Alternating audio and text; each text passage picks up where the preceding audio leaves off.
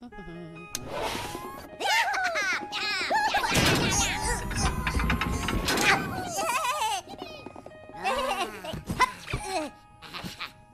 tìm nỗi nhớ, anh tìm quá khứ, nhớ lắm ký ức anh.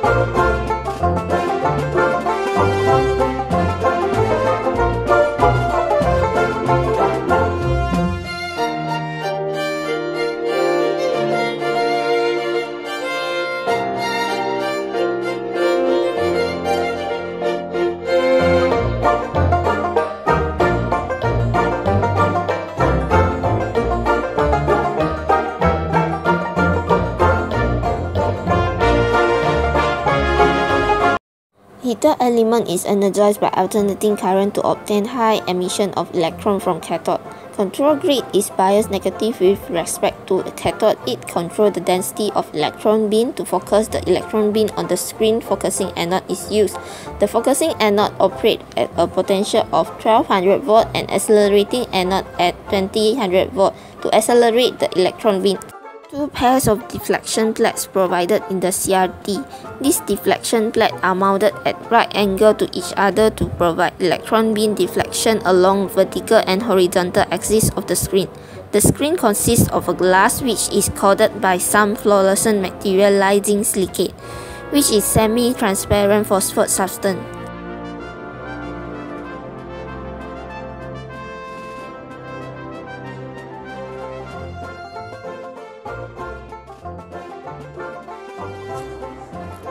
Fluorescent backlight.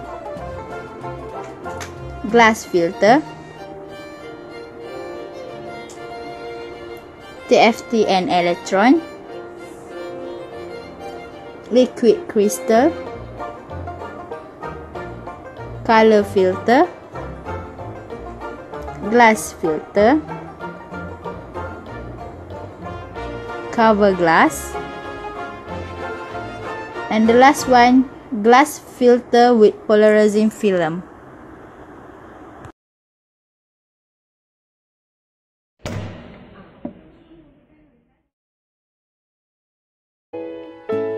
아무리 생각해도 난 너를 아무리 생각해도 난 너를 잊은 듯 눈 감아도 난 너를 아닌 듯 너를 아무리 생각해도 난 너를 잊은 듯 눈 감아도 난 너를 This is Sparta! This is Sparta!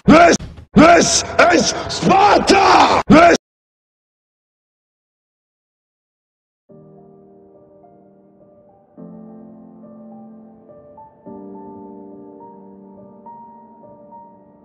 For the LED operation, we will change fluorescent backlight to the LED backlight.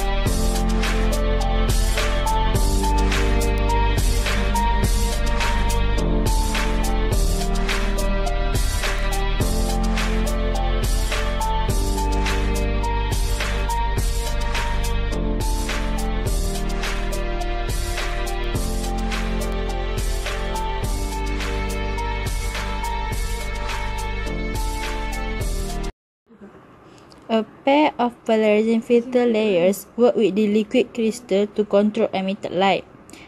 As for the left feature, as light passes through the first filter, only vertically aligned light waves remain. If the liquid crystal are in their natural state, they are twisted, which causes the light wave to turn horizontally. If an electric field is applied like the second picture, the liquid crystal straightens and the cell doesn't bend the light. Since the second filter only lets horizontal light wave through, light that passes through the straight liquid crystal is blocked by the second filter.